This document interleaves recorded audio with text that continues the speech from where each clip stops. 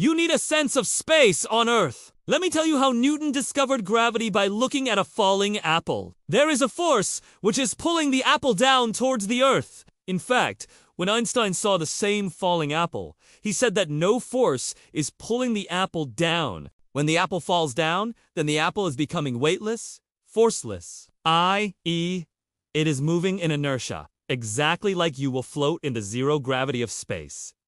And you will feel it. And there is no force in space!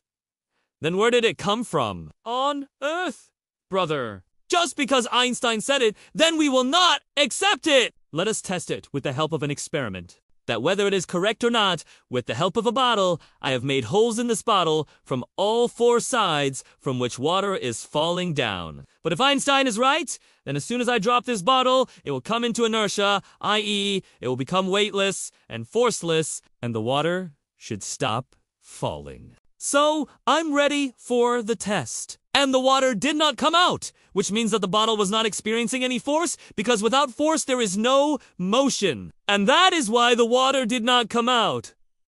So Einstein was right after all. Now you just tell me why the water was falling down when the bottle was in my hand. And do share it with your friends who still believe gravity to be a force.